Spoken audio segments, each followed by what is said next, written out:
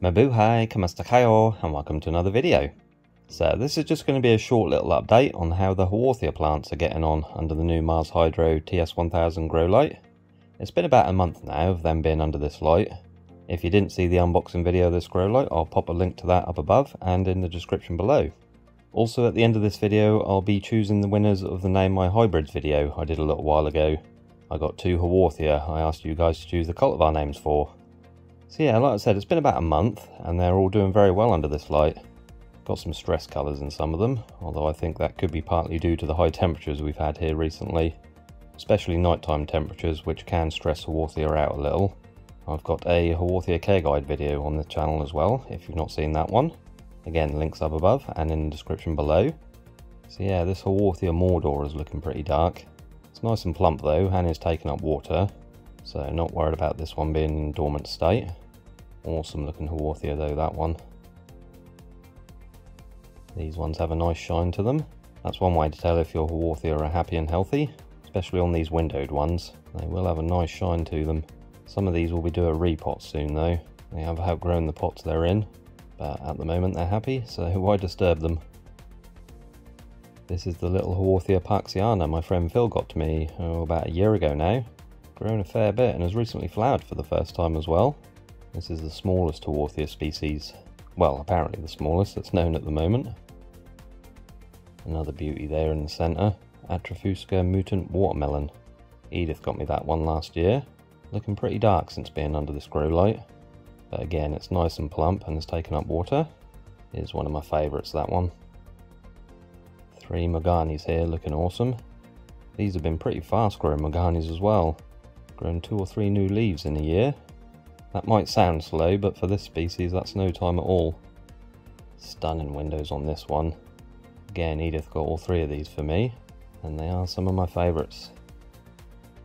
Another Edith got for me a few years ago, Cactimania hybrid, that's been flowering recently, and has some more flower spikes coming through. Bit of a tricky one to get to set seed though, I've found. Only managed to get it to set seed once, a single seed pod with about 4 seeds in, and none of them germinated unfortunately. I'll keep trying though. Some more Cactimania hybrids. Silver Tarantula on the left, again from Edith, and 2 Dragon Kings from Ian's Haworthia. All flowered recently, and I've managed to cross the Silver Tarantula with one of the Dragon Kings. A couple of seed pods there. Hopefully these ones germinate, because we could get some pretty cool looking offspring from this. I've also got a pollination video on the channel showing the technique I use for pollinating Haworthia flowers. Again, links up above and in the description below. Just turned the grow light off for now so you can better see the true colours of the plants. One of my absolute favourites here, Haworthia Amazing Deer. Another one from Ian's Haworthia. This did flower a few months back, but unfortunately I had nothing else to pollinate it with. It will flower again though, hopefully along with some others. Another nice one here, Powder Snow, that my friend Phil kindly sent to me. This I did manage to pollinate when it flowered, with the Mordor that's next to it there. The seeds have germinated, but too early to see their markings yet. But hopefully there's some cool looking ones amongst them. Haworthia Tonigra, which is a cross between Tortuosa and Nigra. From Cath of Purple and Thorns, this one. And quite a fast grower as well. Certainly faster than Nigra, which is one of the slowest growing Haworthia. I do have one of those here as well, again from Cath this one. It's probably grown a centimetre or 2 in about a year, so yeah, pretty slow, but doing well. One here from a friend Clyde of Morris Park in the Ozarks. Grown a lot since you sent it, Clyde. In fact, I've had to propagate this one already. Just constantly keeps producing offsets. Quite similar in appearance to Parksiana, just larger. But yeah, nice clumping Haworthia, that one. Another nice looking Haworthia, this one, Growing Waldy.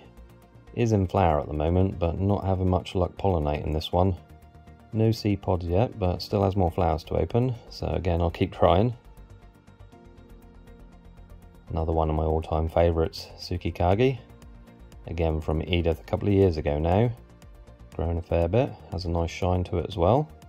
Managed to pollinate this one several times, produced a lot of seeds. In fact, the 2 hybrids we're going to choose the names for at the end of the video is offspring from this plant. As well as this one, Haworthia Hakuma. turned dichotomous, this one, which means the main growing point divided into 2 branches. Pretty cool. Got a lot of seed from this one as well. These are 4 Haworthia arachnoidea. The very first Haworthia I grew from seed over 3 years ago now. Flowering as well, but it took these a while for their flower stalks to fully mature. They used to get to a certain height and then shrivel up in the centre of the stalk and just flop over. I've had that happen with a few Haworthia and I'm not sure what causes that. It's probably similar to what happens with cactus buds sometimes. For whatever reasons, they can sometimes abort the flower and the buds just drop off the plant. So yeah, very happy with this grow light.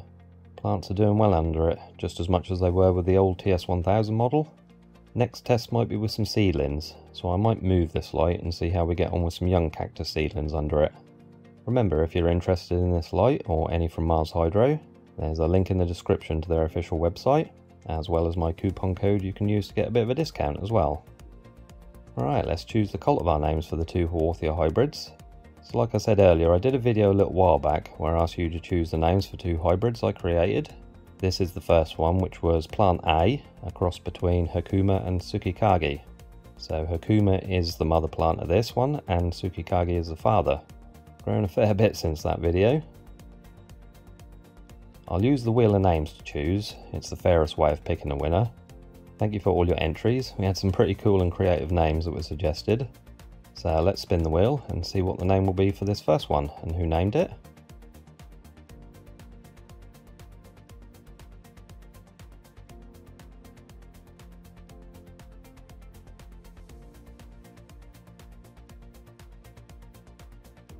Wayne Brown with the name of Emerald Cat's Tongue. That's a cool cultivar name. Suits the plant well, I think. Well done, Wayne. I'll get the label made up at the end of the video as well. So this one was Plant B, again a cross between Hakuma and Tsukikage, but this time the mother plant is Tsukikage and the father is Hakuma. Spin the wheel again for the entries.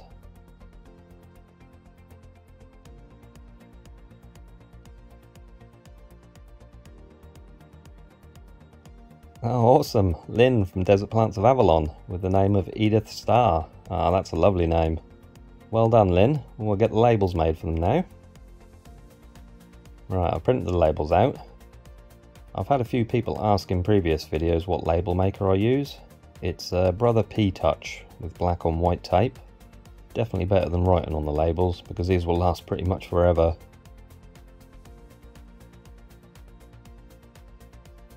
And I'll put your names on the back of the label as well. Now Lynn's one.